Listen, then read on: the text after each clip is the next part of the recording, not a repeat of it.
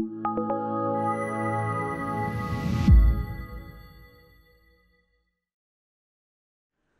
would like to thank the organizers for inviting me to give a talk in FSCD, which is one of my favorite conferences, and also to thank them for giving me the opportunity to talk about the latest developments in the K framework, and also to present our vision, how things should go from here. My talk is going to be about formal methods and programming language semantics in the context of the blockchain, but I'm going to first introduce very briefly the challenges from the blockchain and what motivated us to go into this area. So one of the main applications of the blockchain, as many of you know, is cryptocurrencies. Cryptocurrencies are this digital money that we hear about, like Bitcoin, Ethereum, and many others. And some people think that this could be the future of money, others think that not. I'm not here to debate that problem. I'm going to go into technical issues of a different nature, of a programming language and formal methods nature. But first, just to put things in context, so cryptocurrencies have an increased use these days, and they have more and more capital invested. So if you only look at, there are hundreds of them, and if you only look at the top 5 cryptocurrencies, they actually hold more than $200 billion.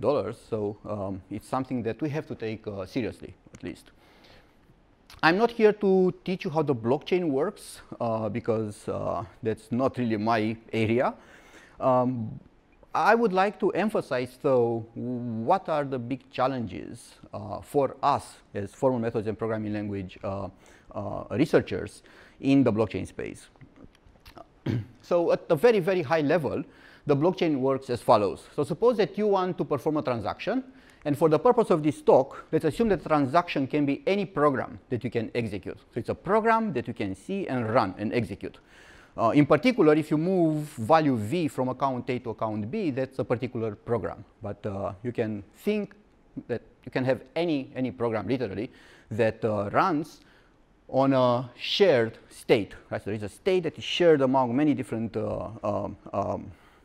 actors, and the programs are public. You can see the code, and all these programs modify that shared state.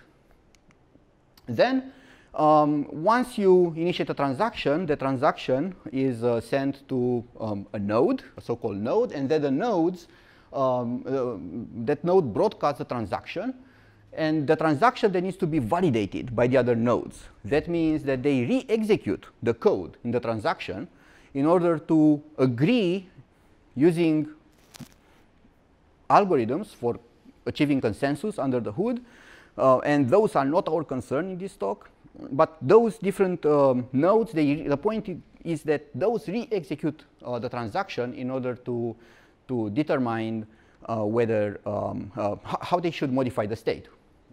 And they do that using virtual machines. And once the transaction is validated, then each of the nodes deploys the transaction locally, and this way they modify the history or the distributed ledger or the blockchain by appending a new block of transactions at the end of the existing block of transactions. And this way, each node has a view of the new world, a new state of the world. And because of the consensus algorithms, all the nodes together have the same shared view. And what is appealing here is that it is all decentralized. There is no node in control saying what the transaction is and how the state should change. Now, the interesting part comes from the fact that some of these transactions can actually put new code on the blockchain, right? So you can have a new code called a smart contract that you can pass to another into one of the accounts, and then future transactions can invoke your code. So this is where all the problems come. you can put new code on the blockchain. That code is visible, and everybody can initiate a transaction using your code. And we end up with an environment where all the code is public, and this is where the unprecedented challenges come from, right? You end up with code which is public, which anybody can invoke, and which can irreversibly change the state. In particular, it can steal your money. If that's what the program does, to move money from your account somewhere else, then everybody will agree that the money was moved from your account somewhere else, and the money is stolen.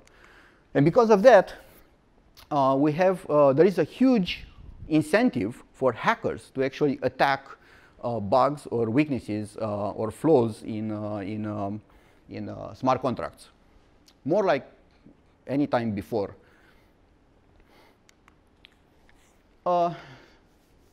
To give you an idea of how a smart contract looks like, I have a little snippet of code here, part of a larger contract, a so-called ERC20 contract, which is a protocol for moving value around between different accounts. And just for you to understand the scale of these contracts, there are about 40,000 similar contracts running on the Ethereum blockchain. And all of them have pretty similar code. Also, there are slight differences here and there. So this snippet here only shows a function called transfer, which is invoked by somebody. That would be the caller into the transaction. And then there is an address where you want to transfer the money to from your account, and a value. And then the code goes pretty much like as you would expect. You first check if the value is 0, you return false, then you check if you have sufficient funds, and then you check if the account you want to transfer the money to runs into an overflow. If you do that, remember that all the state is shared, so you can see exactly what value is in the account you want to transfer the money to. So you check if you have an overflow or not, and then if you have sufficient funds and there is no overflow, you actually do the transaction, right? So it looks very natural, very little code, but in fact, this code has problems. Even though it is very simple, it already has problems. And with the technology that I'm going to talk about, we actually can detect these problems. For example, the ERC20 protocol doesn't state that you have to return false if the value is 0. In some cases, that can actually mean a lot, and some other contracts may fail if you do not modify the log as expected. So this is a slight violation of the protocol. But another violation of the protocol, which is even more important, is that in fact, there are cases where there is no overflow here. For example, if you transfer money from your account to yourself, then there shouldn't be any overflow. Yet this contract will report an overflow. And reporting an overflow,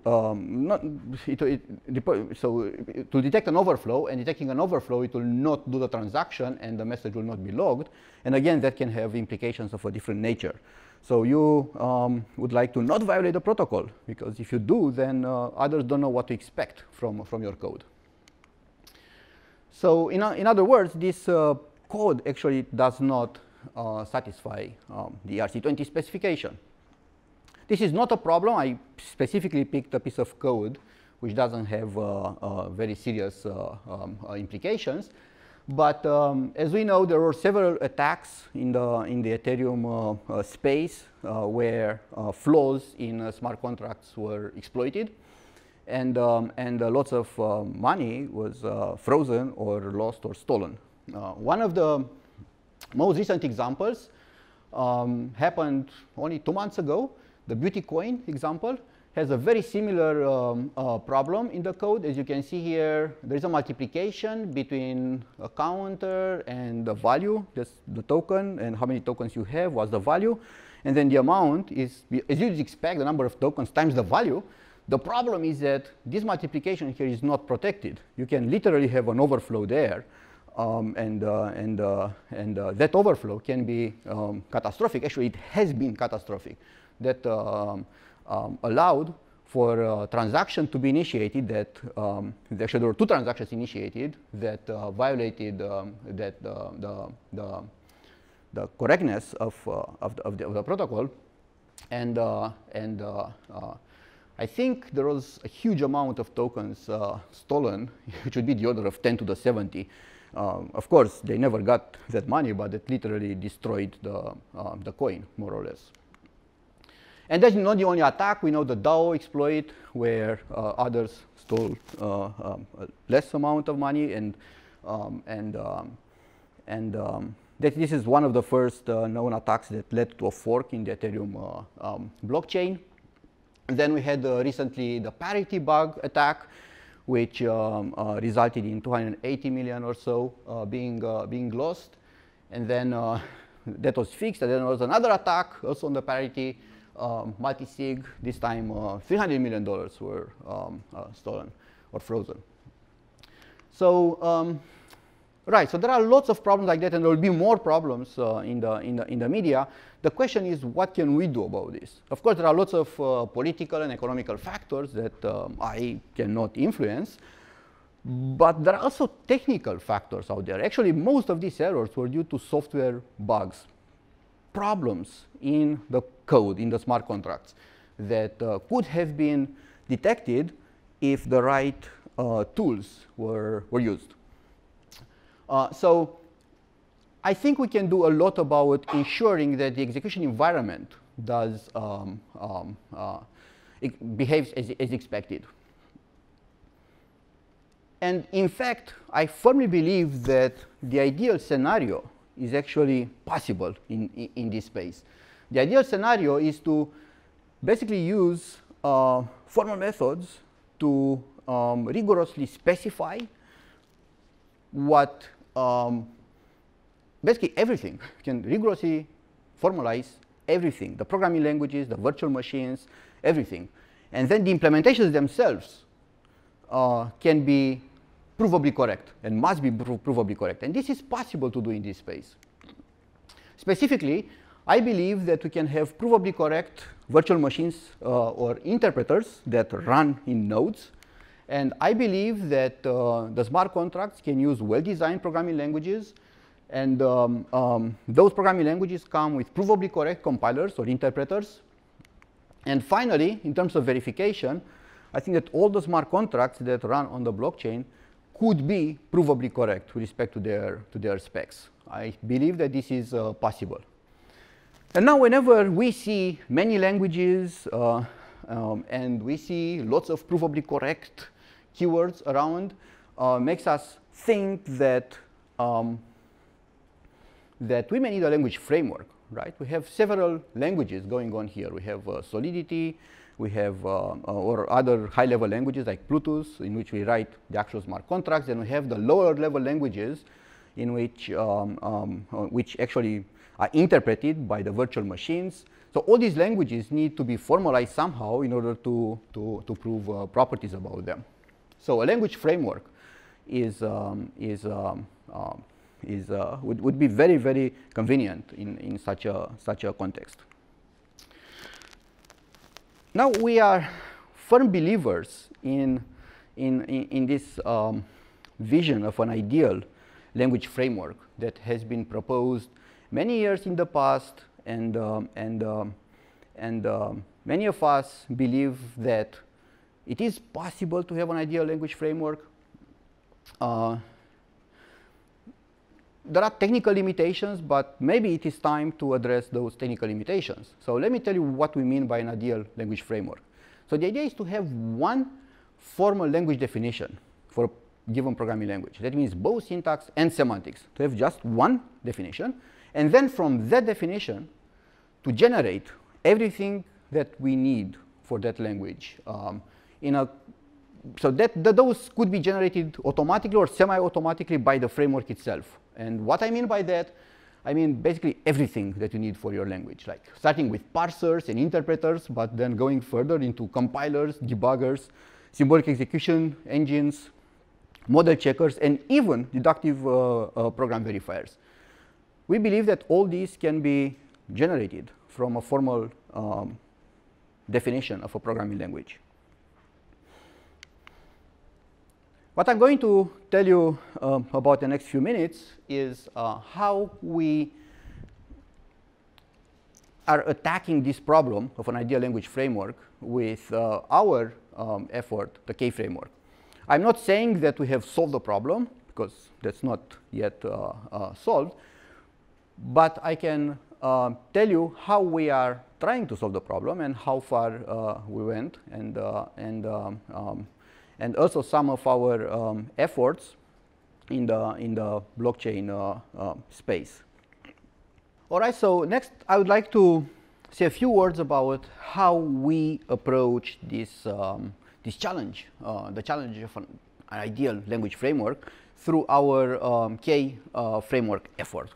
I'm not saying that we have solved the problem, because the problem is hard to solve and it will take many years, but I can report on some of the results, and I can show you some uses of the framework in the context of blockchain languages, and where we use it actively for formal verification of smart contracts.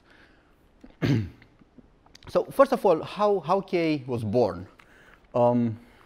We've been teaching programming languages for many years, and we used various approaches, various semantic styles like big step, small step operational semantics, denotational semantics, the chemical abstract machine, reduction semantics with evaluation context, rewriting logic, literally almost all approaches that people have developed over the years to give semantics to programming languages.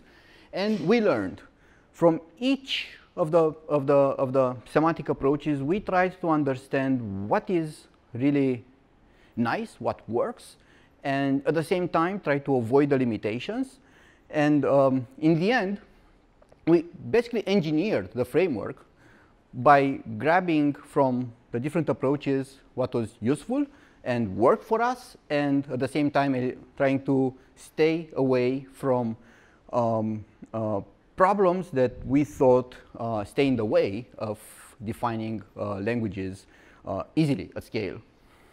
And some of the major problems that we found with almost all the semantic approaches were with respect to scalability and modularity, basically with respect to modularity and reuse. It is often the case that when you add a new feature to your language, you have to go back and change almost everything that you've done in order to accommodate a new feature to your language. And that is quite inconvenient and demotivating to experiment and design new languages. So the K framework was designed in the spirit of basically avoiding that major limitation and to be modular and easy to use. Then, once the framework stabilized, once we defined several languages using it, then the theory came.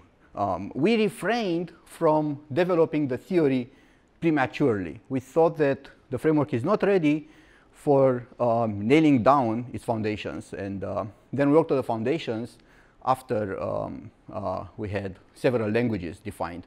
And that was quite a wise decision, because the framework changed a lot during these efforts, and it is only now that we think it's finally stable and ready to disseminate the foundations and the theory. Before I go into more high-level aspects, I would like to show you, to give you a flavor of how K works.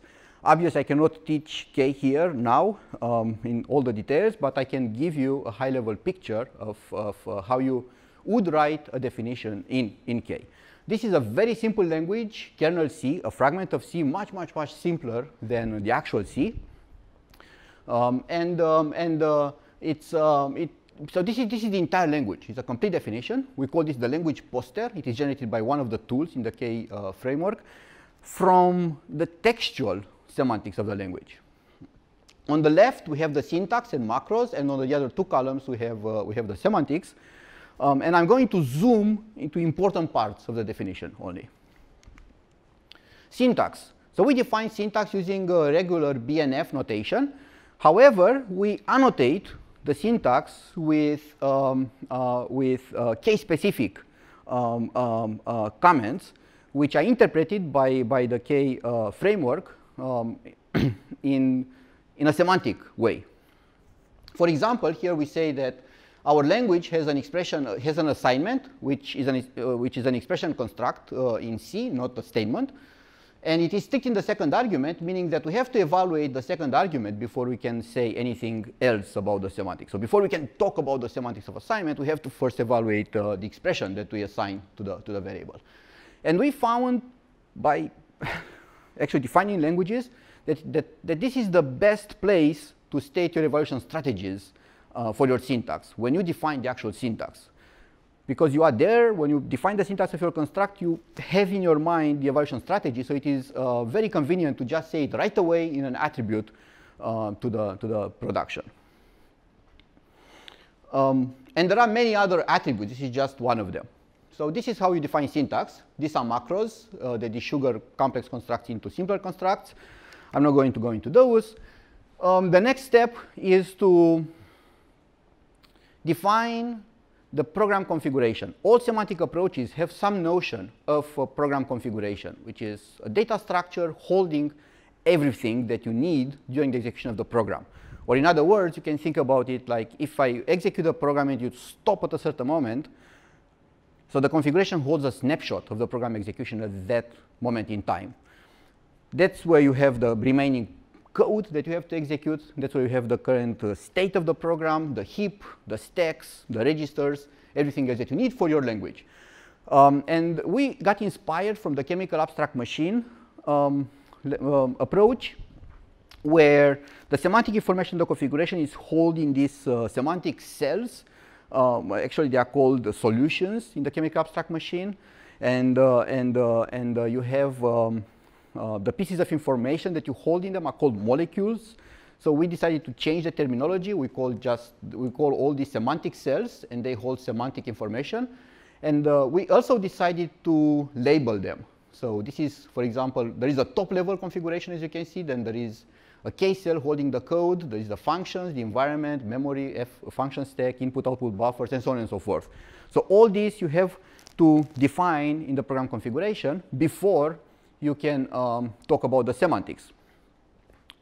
However, as I said, K has been designed in the spirit of modularity, so you can add new semantic cells as you progress, as you advance your definition of your language. So if you decide to add exceptions later on, you can add another semantic cell for an exception stack, for example, if you want to do it that way, and then add rules, and you don't have to change any other rules that you already defined for other features. And finally, the semantic rules, which are the actual characteristic of K. So here we have the semantic rule for assignment, which says in words, so this is the graphical representation, this is the textual representation, that's how you write it normally in the ASCII file, and this is what you generate from it. So what this is saying, let me show it on the graphical representation, is that in order to give the semantics of assignment in your language, remember that assignment was strict in the second argument, so this argument evaluated already to a value. So in order to give semantics to assignment, then you need the K cell holding the code, in particular the assignment, and in the environment you must be able to match the variable x bound to some value. The underscore is the anonymous variable, which we don't care about because we are going to change it anyway, so that's why we use an anonymous variable. And then we underline the things that change. So the assignment will change into V, and this whatever value x was bound to will change to V. So this is saying that, first of all, x must be declared in order to assign something to it, because otherwise you cannot match it in the configuration, in the environment. And then you do two do writes at the same time. So it's like a transaction. So these two writes happen at the same time. And this is one of the novelties of K, which we call local rule writing. So as you can see in this rule, the textual rule, actually we have two arrows. There are two do write rules going on, one at the top of the K cell and one in this delimited by these parentheses. So in other words, what we do, we push the rewriting relation to the place down in the term, in the context where the changes take place, as opposed to just having one big write at the top. This allows us to be more modular in the sense that, as you can see here, we can abstract away parts of the configuration that we do not care about. like the rest of the environment or the rest of the computation, because we do not have to repeat it in the left and the right-hand side of the term.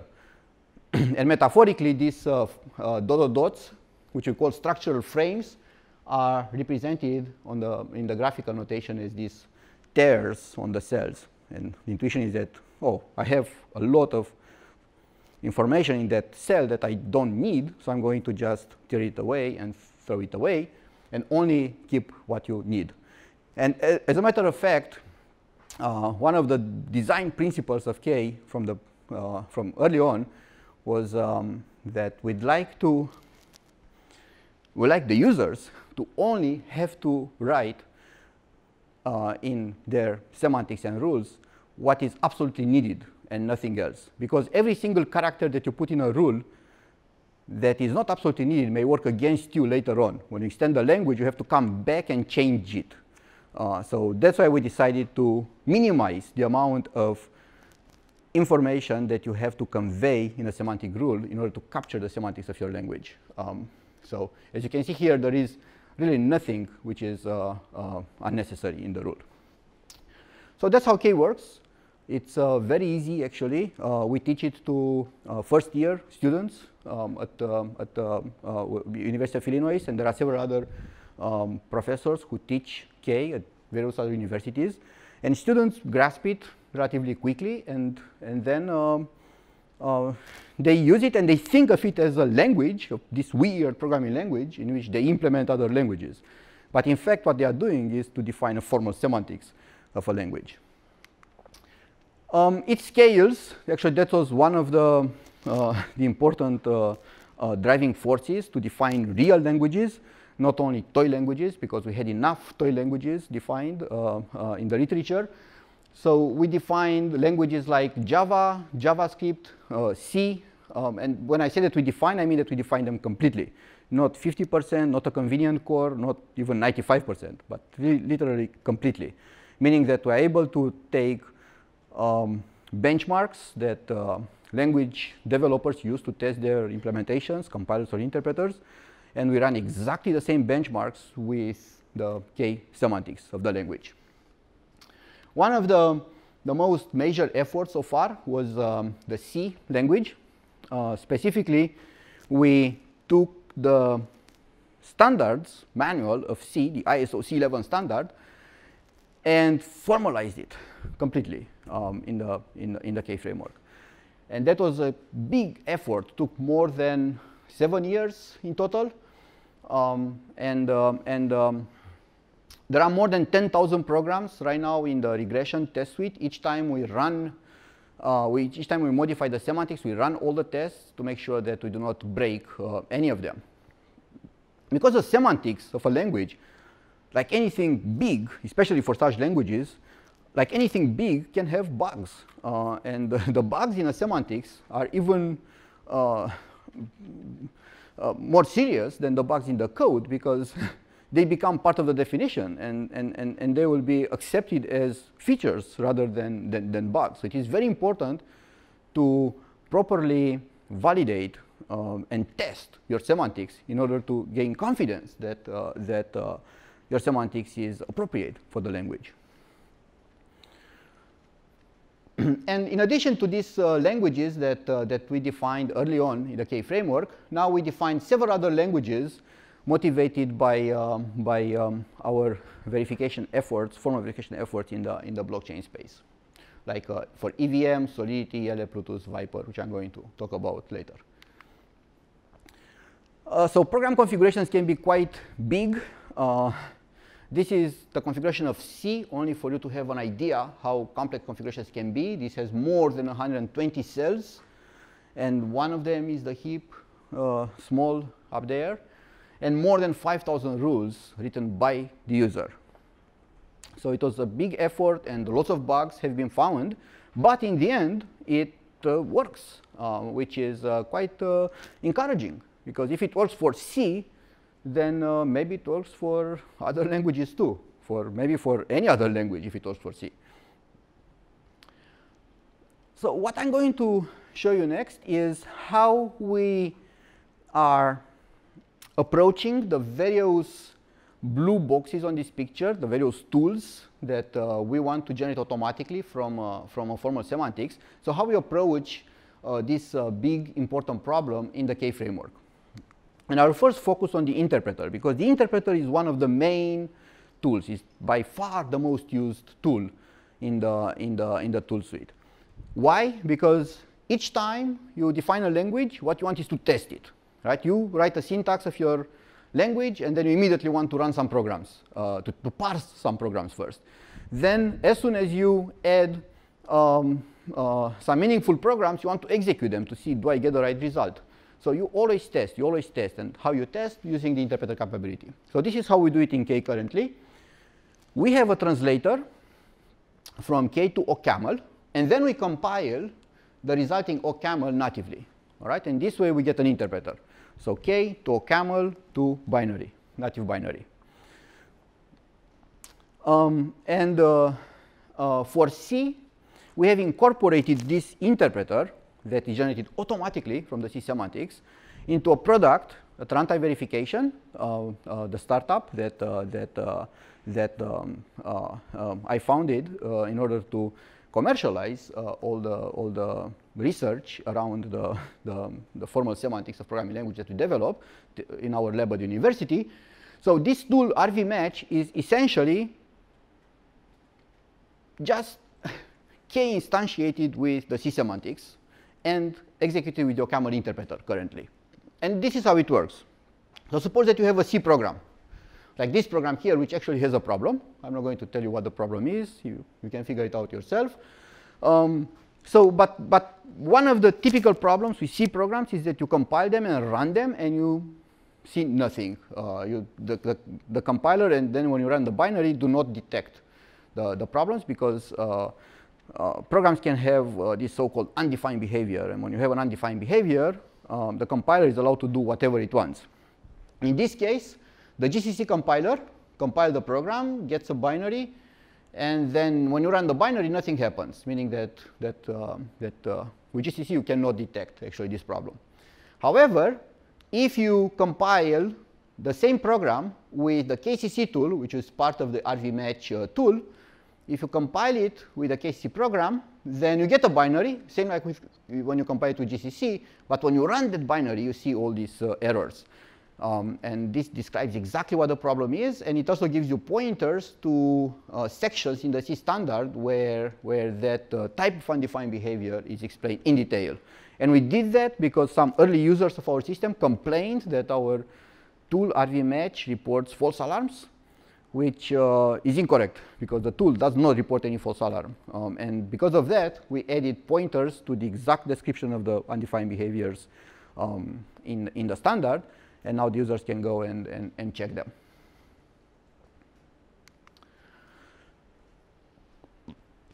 In order to sell RVMatch, we had to compare it with the existing tools, the state of the art. And here we were lucky that Toyota made public a benchmark of tricky programs that they used to evaluate static analysis tools. And that benchmark was published 2-3 years ago, and there the Toyota researchers evaluated several static analysis tools, and they came up with some numbers and some metrics, and in the end they calculated a so-called productivity metric, which is just one number that you can attach to each tool. Like to code Sonar, for example, they got the number 82, which was the highest number for all the tools that they evaluated. The benchmark is public, so what we did, we took exactly the same benchmark and ran it with KCC, the same way I showed you with that example. And we're very pleased to see that actually we scored 91, and that's particularly encouraging, because our tool was not crafted for C. It's just a generic interpreter, generic execution engine generated automatically from the formal semantics of C, which is public, open source, and everybody can weigh in and say whether it's the right C or not. So it is very nice to see a general purpose tool, language independent, that is just instantiated with a particular language, and then to see that that gives you better results than tools that were specifically crafted for that language out there, and which are also very expensive. Then we also compared it with many other tools that are free. Actually, all these tools here, you have to purchase licenses to use them. But there are lots of other tools which are free, like the Valgrind kind of tools, and Hellgrind, the LLVM sanitizers. Frama-C also has a program analysis tool. The CompCert interpreter also can detect undefined behaviors. And actually, all these free tools scored. The best of them was the LLVM sanitizer tools, and they together scored 67, so lower than the commercial tools, which is not unexpected. But we just wanted to make sure that we compare also favorably with dynamic analysis tools, because many of these tools are dynamic analysis. My point here really is that having a formal semantics can be worthwhile. We may have reached a point where we can compete with actual tools that were specifically developed for specific languages. And this is amazing in my view, because we got to a point where it is worth giving a formal semantics to a language. Formal semantics is not just an academic exercise anymore. It is useful, it is practical, it is the best way to get the best tool in the end. The question now, once things worked for C, was can we move on? Can we go to other languages and use the same infrastructure, the same ideas for other languages and see what we get? And we started looking into the blockchain languages, as I mentioned, mainly because this is a place where correctness of programs has a huge, huge importance, because as I said, most of the security attacks that I showed you are rooted into errors in programs. I'll talk more about that. Just wanted to wrap up the interpreter capability with future uses of it. All right, so far I told you about how you can generate an interpreter from a K language definition. Next, I'm going to show you how we can do program verification, because this is one of the most important and actually what started us to define formal semantics. How we can verify programs. How can we do deductive verification of programs based on a formal semantics, moreover based exactly on the same formal semantics that we use for execution and for interpretation. Before that, let me give you a high-level overview of the state of the art in program verification these days. So the way we verify programs is to first formalize the programming language in an appropriate setting where we can reason about programs. And there are several approaches there, like Hoare logic or dynamic logic or separation logic. And then to use these formalizations in order to derive facts about programs. This is great because it gives you a logical framework in which you can rigorously derive properties about programs. The problem, however, with these approaches is that you literally have to redefine your programming language semantics in a different framework. So suppose that you already had an executable semantics that gives you a reference model that you can use to interpret programs and to develop tools like Match or like RV Match. And now you have to put that aside and redefine your programming language for a different purpose, for verification. And we do not want that because that is at best uneconomical. You would spend a lot of effort to do the same thing that you've already done, that you already have a formal semantics. Why define another one?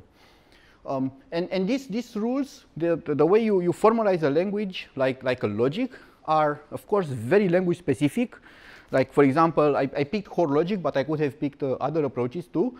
So in Hoare logic, because Hoare logic is one of the most popular approaches, in Hoare logic, as you can see, this is a proof rule stating the invariant property of while loops. This is a proof rule for dealing with procedures, specifically with procedures which can be recursive. And as you can see, they are very specific to your language. They use syntax of your language as part of the rules. So it's like a design pattern telling you how it's a process that telling you how to design a logic for your language in order to do reasoning. That sounds very natural, and it is very natural. We still use it in teaching. I use it in my programming language classes. It's just that when it gets to real languages, for which you already have a formal semantics, this is very tedious, and it's hard to justify to yourself. Why should I define another semantics for my language when I already have one? Only for a different purpose. Why? Because I already have a semantics, and that semantics already tells me everything I need to know about the language. Why have another semantics? That's an unnecessary effort. So can we avoid it? And this is what we actually want. So what we want, also for deduction, deductive verification, is to use directly the trusted semantics, the semantics that I tested, that I validated, that I spent years already to formalize. I want to use exactly that one to do verification.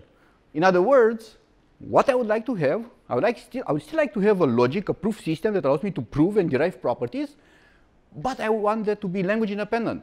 I want that proof system to work with any language by simply presenting that language as a set of axioms to a proof system, and to have only one way to derive properties about programs that works for all languages, for all programs in all languages. That's what I want, if possible.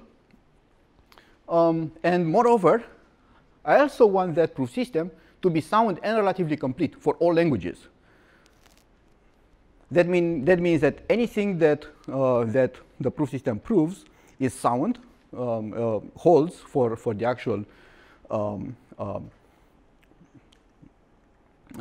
programs in the language, and also that everything that, so that's the soundness part, and the completeness part says that any property that holds for the program is also provable with the proof system. And relative completeness in particular is very hard to prove for real languages, and I'm not aware of actual formal proofs for real languages. But what we'd like here is to get that for free. Okay? That means that I want a language-independent proof system that is sound and relatively complete and works with all languages at the same time. All I need is to formalize my language as a theory in this logic, and then use the general machinery to reason about programs in that language. And that's what we do. It took us many, many years to come up with a logic that now, looking at it retrospectively, looks ridiculously simple. And I don't know if that's a positive or a negative, but I think it's a positive.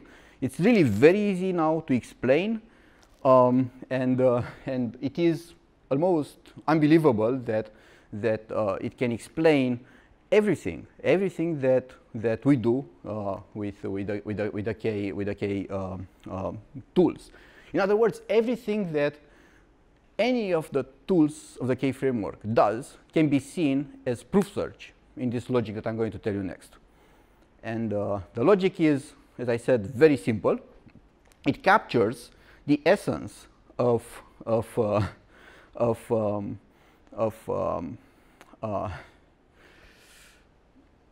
what you need in order to specify programming languages as well as properties about programs in programming languages.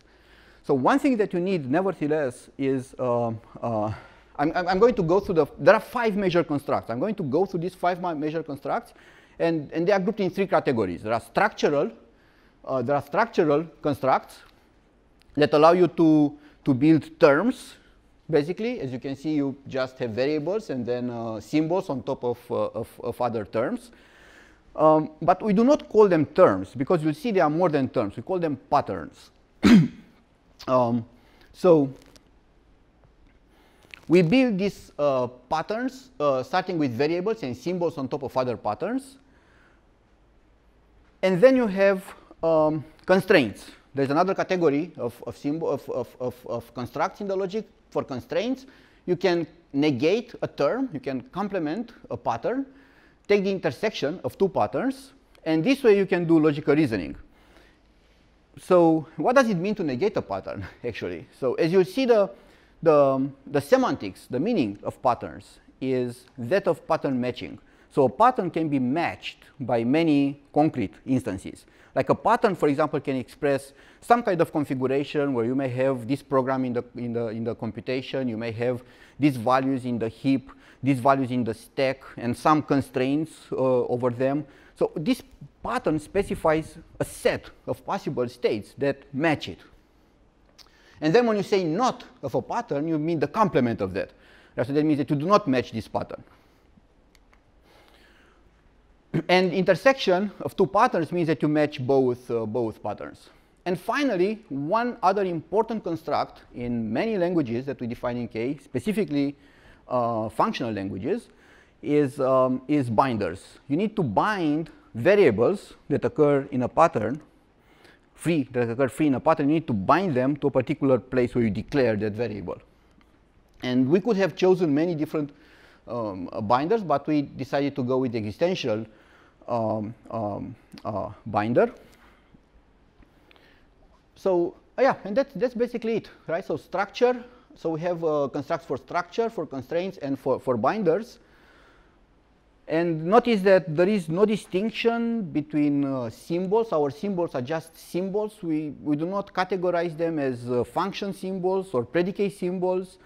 We can axiomatize them to be functional symbols or predicate symbols, but at this level they are just symbols. We regard all symbols as constructors of patterns, right? So it's very simple, as you can see.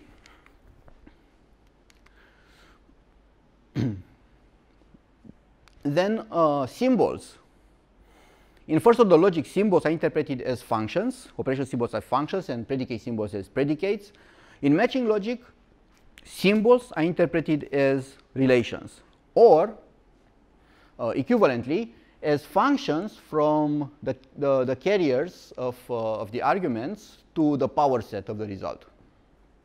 And the intuition here is that a pattern can be matched by many different values, not only one. And we think of this matching also as satisfaction relation, right? So pattern is satisfied by all the values that match it. And this allows us to interpret patterns as sets, and as I said before, negation as complement, and as intersection, and the existential as union over all values.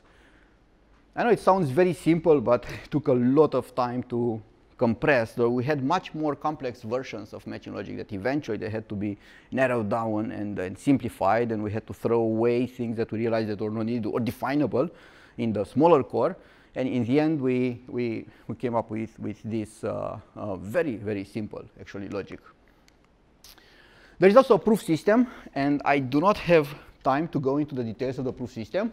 All you need to know, and I can send you the paper if you are interested in, all you need to know is that matching logic with that notion of satisfaction and models is sound and complete, and the proof system that makes it complete has 13 proof rules, and that it includes completely first order logic. So we took the proof rules of first order logic as R, and they happen to be sound. We didn't expect all of them to be sound, but they are all sound the way they are, meaning that they were actually more general than maybe the creators of first order logic thought initially.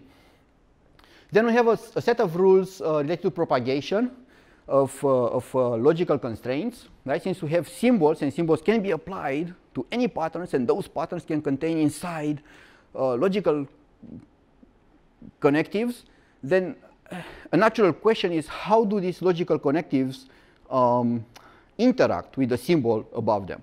And it turns out that you cannot eliminate the logical, you cannot lift the logical connector always, but in some cases you do, like for disjunction, for example, or for the existential quantifier. And this is very useful for case analysis, for example. Another important proof rule is the framing rule, which allows us to do local reasoning. So if you're in a big context, imagine a program configuration, and in the heap you want to say that you have a list, a linked list right? So you can go there and prove some properties about it. You can prove that this is implying, so this, you know, a portion of the heap implies a linked list. Then you can lift this local reasoning to the whole configuration through the framing rule.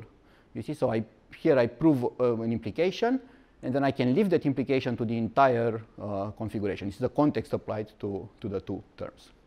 And then there are two other unexpected rules that, that had to be added, mainly for technical reasons, to be able to prove the completeness theorem.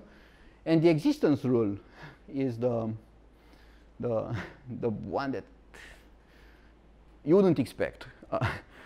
Exists XX. Right, so this doesn't make any sense in first order logic, but it makes all the sense in matching logic. And when you translate it into models, that is basically saying that the universe of values is equal to the union of all these elements, which is obvious semantically, but you cannot prove it with the other proof rules. So that was necessary. All right, so yeah, so these 13 proof rules make matching logic sound and complete. And that means that you can prove any properties about any theory in matching logic. The question is matching logic expressive enough to represent everything? And again, this was inspired from our definitions of various programming languages across various paradigms, some of them functional, other logical, other object-oriented. So we knew that K works with all these paradigms. We didn't know whether everything makes full sense from a logical point of view. And now I'm happy to say that actually matching logic can explain, finally, everything going on under the hood in the K framework.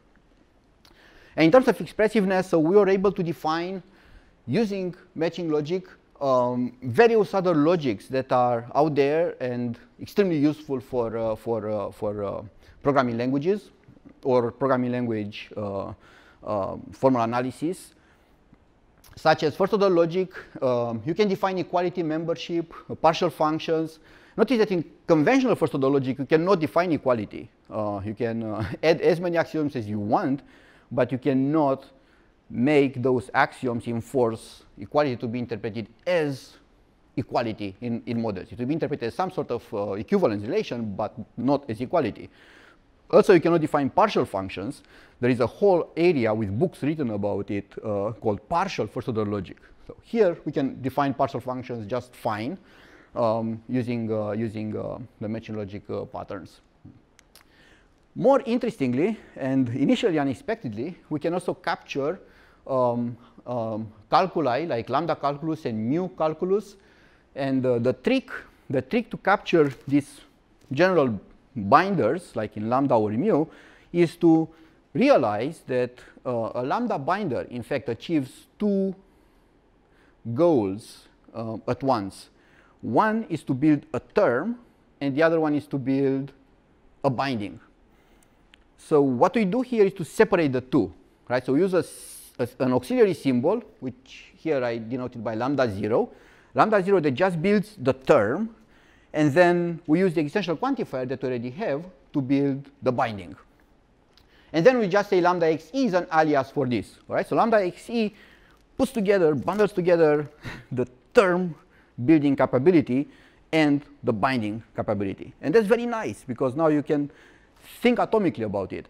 But in matching logic, we decompose into the two basic operations, and that allows us to now define lambda calculus as an ordinary theory, literally ordinary theory in matching logic, where you simply add this equation, which is the beta equation, or if you want eta and other equations, you just add them there.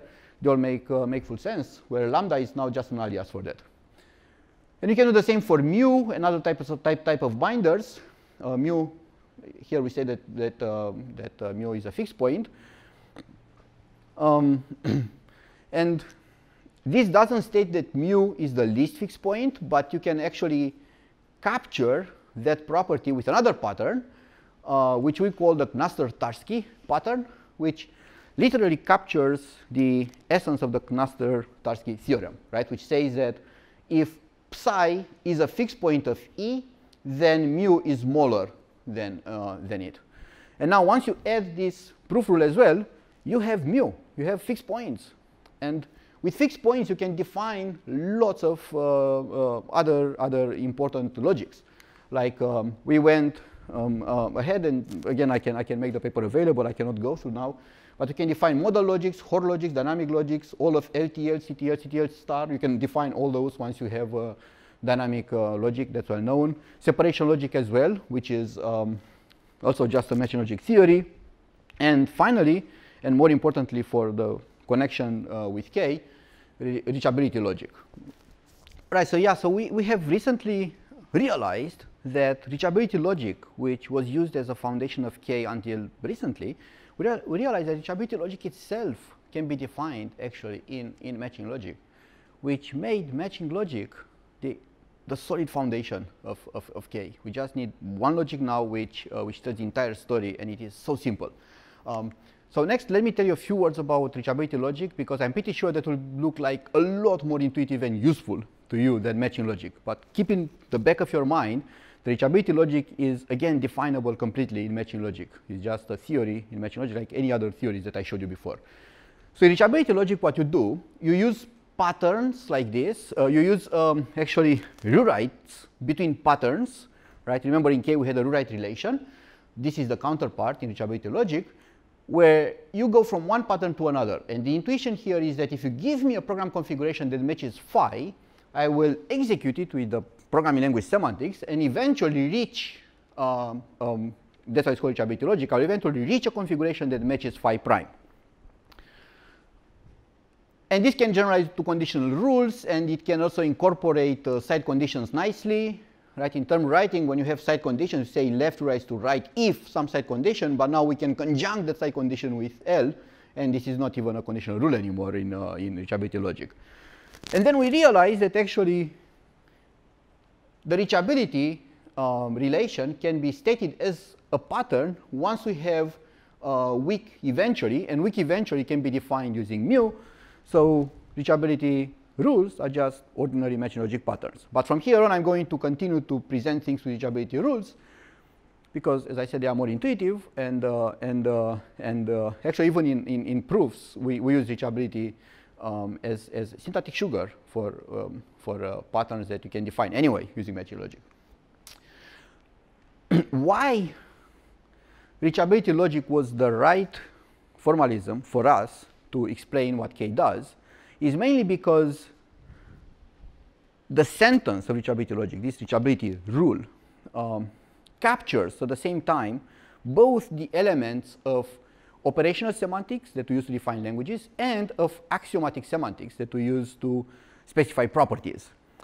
Specifically, we can take operational rules, transitions, and regard them as reachability in one step. This is, for example, the assignment, a small step semantics, operational semantics of assignment. As you can see, you go from this configuration to this configuration. These are just patterns. They have variables and so on. And I think now the intuition is quite clear why it is matching logic, right? Because you write this pattern, and clearly this is being matched by the configurations that you wanted to capture when you wrote this, right? And then you say this rewrites to a configuration that matches this. But similarly, you can capture Hoare triples, which are specifications, basically, of programs, where you have precondition, code, postcondition. And such specifications can be as well described as reachability rules, where you have to create a little configuration, you have to add a precondition there, a condition, and then this reaches another configuration. So Hoare triples, just a particular instance of reachability rules. Small step transitions, a particular instance of reachability rules. So now we have a logic in which I can express both the operational semantics and the axiomatic semantics with the same statements, reachability rules. And what is K? Now it's very easy to say what K is. K is literally a best effort implementation of reachability logic. K is doing its best with heuristics, with algorithms, decision procedures, whatever it can, to implement reasoning in reachability logic. So this is how it works. Like any other program verification environment, it takes as input a program and a specification, or specifications that you want to verify. But what is different here in the K program verifier is that the verification infrastructure is one box that you do not touch. That's one for all the languages. And then that takes as input the particular programming language, right, in which you want to write your program. Right? So in other words, we instantiate the program verifier with the language semantics, and then the verification infrastructure reduces the problem of verifying those specifications to smaller problems that can be solved in the mathematical domains of the various built-ins that we use, like natural numbers or booleans and so on, which then we discharge with SMT solvers like Z3. So in some sense, you can think of the K verification infrastructure as a little engine that takes the language semantics as input, and then it allows you to reduce the problem of verifying a program for that particular programming language to queries to an oracle that knows about all the mathematical domains that you need in order to specify properties or the semantics of your programming language. This is where the relative completeness actually comes into the picture in our framework. So this is complete, or mention logic is complete relative to a model or an oracle for certain domains that we consider fixed. And now what we do in the blockchain space, we instantiate the verification infrastructure with more languages, like the EVM, YELE, Plutus, Solidity, and so on and so forth. We have evaluated the K program verifier with several large languages, C, Java, JavaScript, and the morale overall is that performance is not an issue. So we have been discussing with many colleagues, and they said, yeah, even if you make this work, the performance is going to be horrible. You will not be able to do anything efficiently. And we have actually written a paper specifically to compare performance, and there are lots of numbers there 2 years ago in Uppsala. But in the end, the conclusion is that performance is not a big issue. We compared for C how long it takes to verify a program in C using our approach versus the same program in C using the VCC prover, which is one of the most influential provers for C, which was extended with separation logic by a research group. And in the end, we verified the program in 280 seconds, while the VCC tool verified in 260 seconds. Yes, a bit faster, but not a big difference. So anyway, my point is that a language-dependent verification infrastructure can be, in the end, as efficient as other specialized verifiers for specific languages can be. Because in the end, most of the time will be spent to solve queries to the SMT solver, which will be pretty much the same no matter what prover you use in the end. All right, so now let me tell you how we use all this K infrastructure that I presented for the blockchain. The very first step to approach smart contracts formally is to have a formal semantics of the basic machinery, basic virtual machine that runs smart contracts, which is the Ethereum virtual machine. For that, we have defined the K EVM semantics, which is a formal semantics in K of the EVM. Like with all the other languages, we have given a complete semantics, and we thoroughly tested it. We tested it against more than 40,000 programs that come with the Ethereum C++ implementation, and we passed all of them. That was not unexpected that we passed them, because we've done that with many other benchmarks before. But what was slightly unexpected and kindly a surprise was that the performance of interpretation was not as bad as I initially thought. I thought it would be at least 100 times slower than the actual C++ implementation, but it turned out that it was only 20 times slower. And there are a few programs, 10 or 15 programs among the 40,000, which were the stress tests, which took most of which are responsible for most of the overhead. When you take those out, you get 10 times actually only slower execution with the interpreter generated from the K framework. And this may look bad if, you know, at first sight, but in fact, think about it. Think what happens here. You are executing an actual formal specification of the EVM, and that's only 10 times slower. So you didn't implement anything.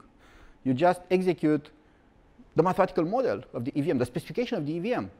And the specification is what you would like to prove about the C++ implementation if you can, but that would be very hard. So you just execute that, and it's only 10 times slower. So we thought that that's excellent news that gave us energy and enthusiasm to think that we may be able, in the end, to generate interpreters that can be practical, maybe at a point that where they can even compete with handwritten interpreters for languages. And in fact, this is one of the things that, that we are doing right now with the EVM, together with IOHK. We actually are going to, we have generated and deployed a correct by construction EVM client. We have a KEVM testnet that runs the KEVM interpreter, or the interpreter generated by the K framework from the EVM semantics in K. If you search on the internet, IOHK, EVM client, and so on, testnet, you will find the links. And you follow them, and you can actually go ahead and run your smart contracts with a K EVM client, which is great. But you can do more than that. You can also verify smart contracts, right? You can now, using the reachability logic and matching logic verification approach, now you can take smart contracts and use the KVM semantics and verify them, prove that they do what they are supposed to do. And this is actually one of the thrusts in my startup, Runtime Verification. We verify smart contracts commercially. And the way we do it is to take the K verification infrastructure, instantiate it with the K semantics of EVM, and then verify smart contracts. Basically use the proof system of matching logic and prove that contracts do what is claimed. As part of our effort to verify smart contracts, we also engaged with the Ethereum Foundation to verify one of their main protocols, Casper. There are some changes planned for Casper, but for the time being, we are the team in charge of verifying the Casper protocol, which is implemented as a smart contract, which needs to be verified just like any other smart contract. It's a lot more complex than the usual smart contracts.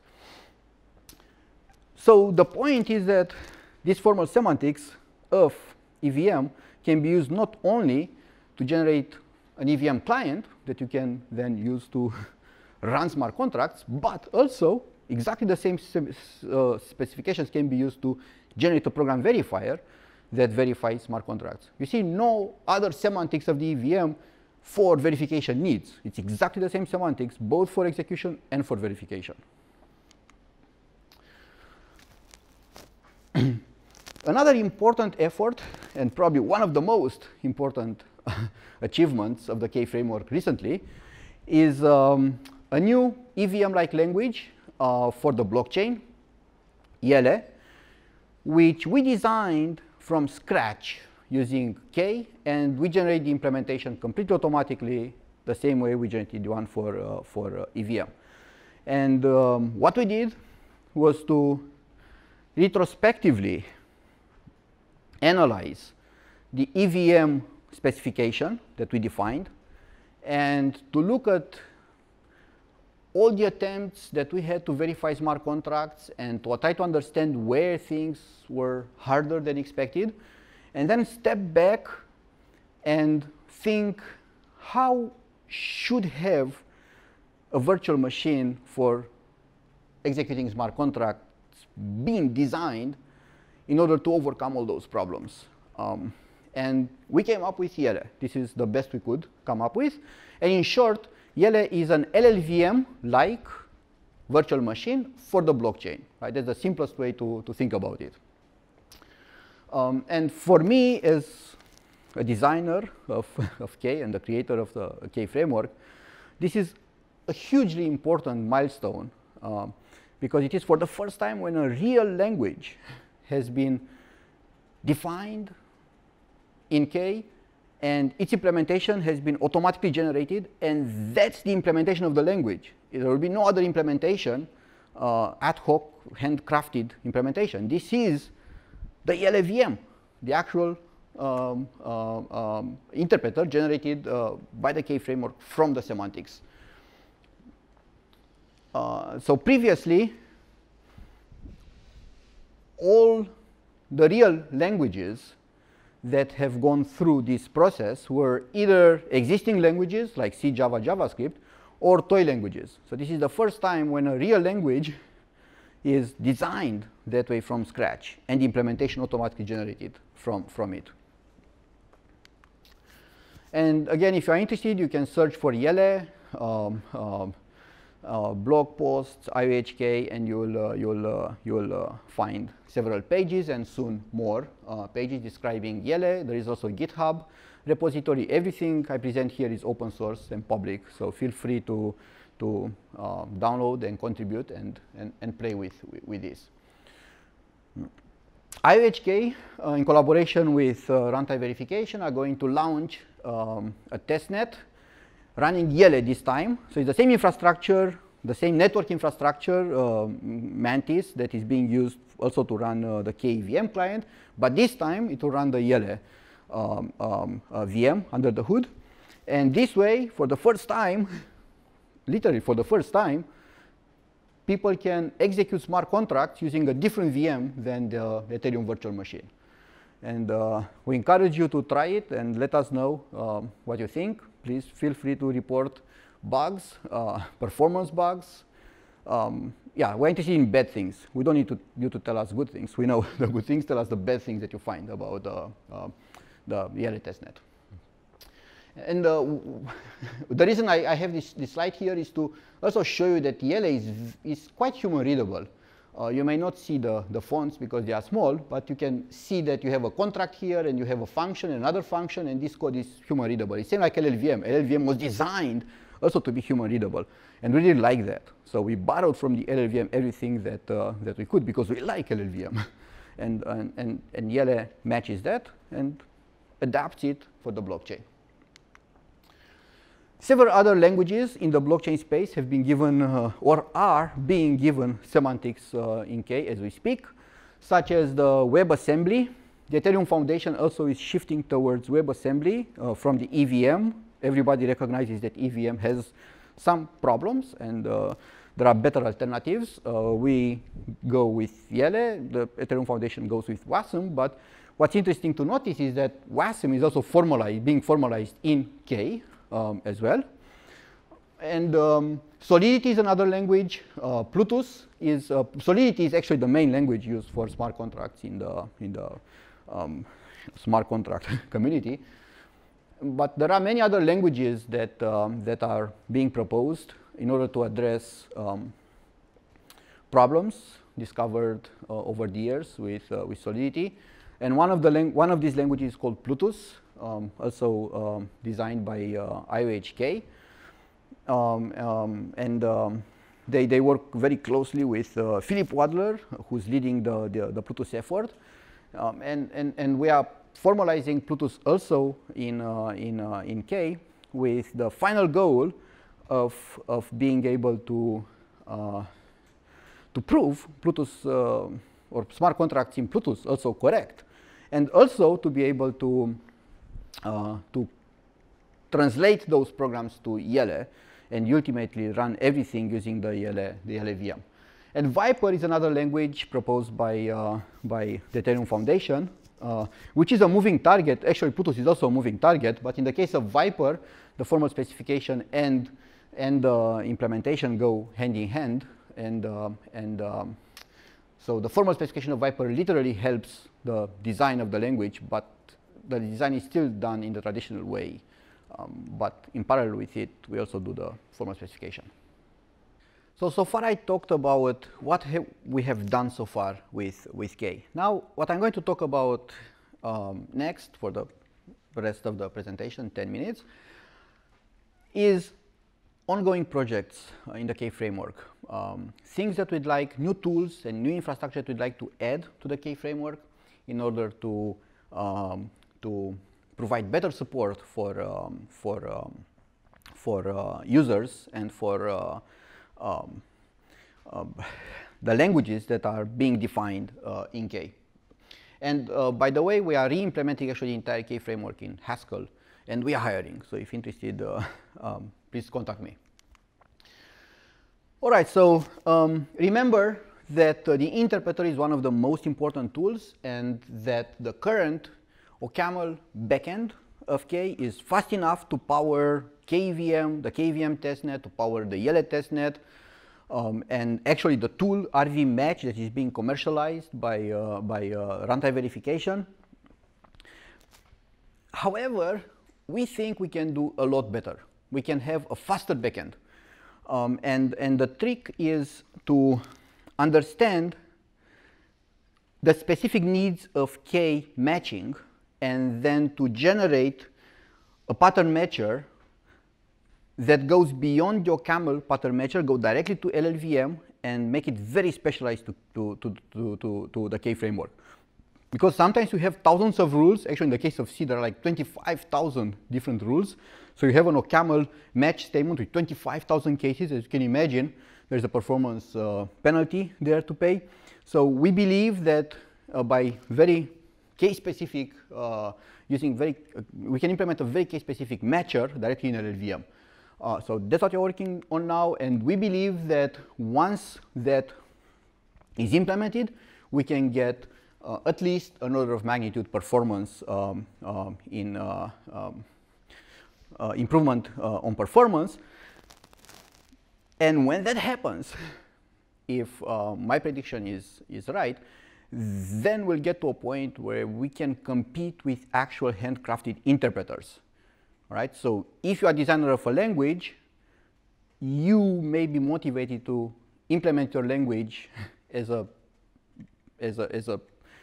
mathematical theory in K, and then generate an interpreter which would be as fast, maybe faster actually, than the interpreter that you write by hand. But that's not the only benefit you will get. You also get all the program verification infrastructure and all the other tools in the K ecosystem. But even in terms of execution, we believe that we get to a point where you can be more motivated to write a formal semantics than to implement an interpreter for your language. Another important piece of research and tool that we are developing for the K framework is what we call semantics-based compilation, which means to go beyond interpretation to generate a compiler from a semantics. And the way to do that is to use symbolic execution and try to summarize all the behaviors of your program that can be summarized statically, right, before execution. And then at runtime, only pay the cost for whatever cannot be determined statically. This is a high-level picture describing the idea. So the idea is to have a new tool in the framework, semantics-based SBC, let's call it SBC, which would take a language as input and the program in that language, right? And then it would generate another language definition, let's call it LP, which is a specialization of L for the program P. In other words, you have like a new semantics of a new programming language or of a new language, but that language is actually hardwired for your original program P. It doesn't know anything else except your original program P. The advantage of that is that semantics will be a lot simpler, and all the computation that you do it over and over and over again when you interpret your program will be gone and done only once statically. We did some experiments. We took a simple language with while loops, assignments, and so on. This looks like C. It's actually that's like the kernel C. And applying SBC, we get this specification. We draw it as an automaton because it is an automaton. but in fact, all this is encoded with rewrite rules. So this is like a new programming language having 1, 2, 3, 4 instructions, and these rules, these arrows are actually rules.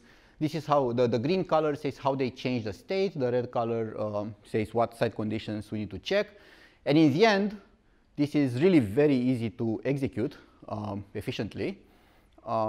It essentially refers to particular important points in the program, like the beginning of the loops. And then it summarizes entirely the basic blocks, even the conditionals. So basically everything that you can do statically, you do statically. And then you generate a definition, a new definition, which now you can compile and run with whatever backend you want. And in experiments, we've seen performance speedups of at least an order of magnitude, sometimes more.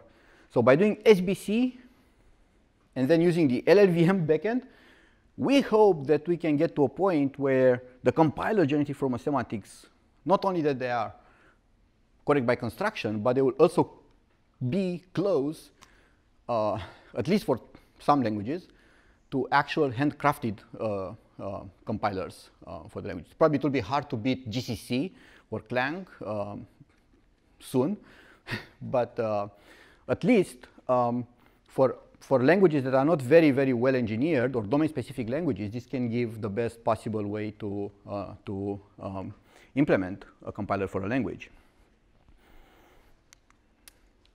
All right, the final project that we are working on is to generate proof objects for everything that K does. As I told you, every single tool, every single blue box here, in the end what it does, it searches for a proof.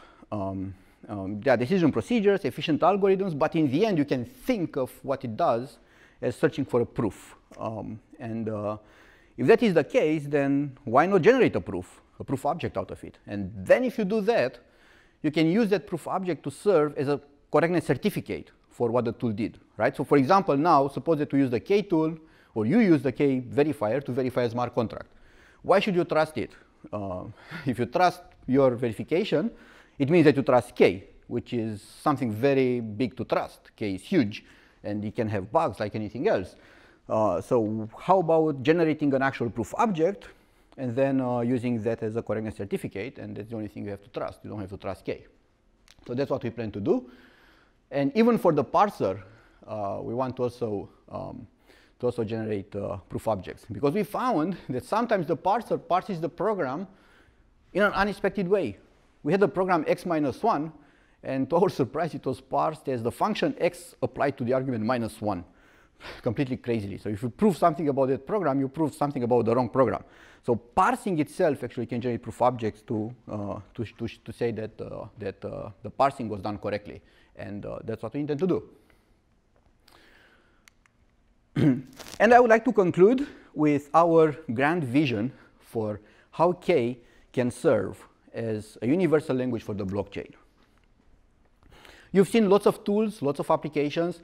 What we'd like to do is actually we realize that we can put all this together and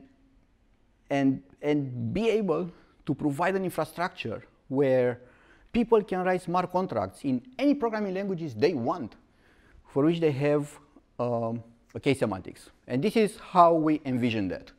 This may be completely off, this may never work, but I think it's worth a thought at least. So let's get back to our blockchain picture.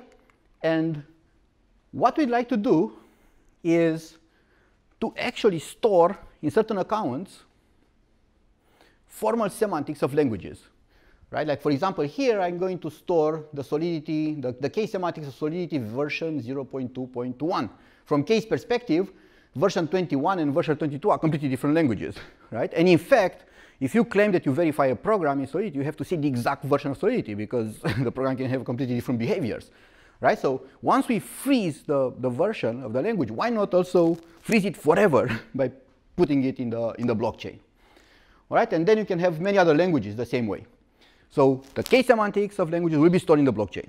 And now, whenever you want to write a contract, let's say like in this new block, this new transaction, then you can write that contract in any language for which you have a semantics in the blockchain, right? Just refer to that language by its unique ID, let's say L in this case, the unique address of the language, where the language is, and then use the SBC tool for that language. And there is no doubt about which language you are talking about, because there is a unique way to identify it. So use SBC for that language. You may optionally also verify the program P using the semantics of L, but keep in mind that whatever you verify there may be irrelevant because the compiler can change the meaning of the program. So that's not really necessary because we verify things directly at the binary level. Then, once we have LP, the SBC'd P according to the semantics of L, then we can use the YELE backend of K to generate a YELE program, P YELE, yes, corresponding to your program P, right? So all this translation from program P in language L now became a program in YELE. And now we can formally verify that program, that smart contract, at the YELE level, right? That's the bottom. You don't have to trust anything. You don't have to trust, maybe even SBC may have errors. You don't even have to trust SBC. You go all the way down to YELE. So you see, this way you only put contracts that have been verified on the blockchain. And you have also the language semantics on the blockchain, which is a good place actually to store them anyway. Then the nodes, right? The nodes can themselves run a YELE client, or a YELE VM. And YELE has been generated, a YELE client that has been generated automatically from the formal semantics of YELE.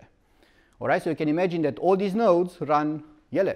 And this way, if you step back and look at the whole picture, in the end, everything being executed on the blockchain, or everything on the blockchain, it's either a formal specification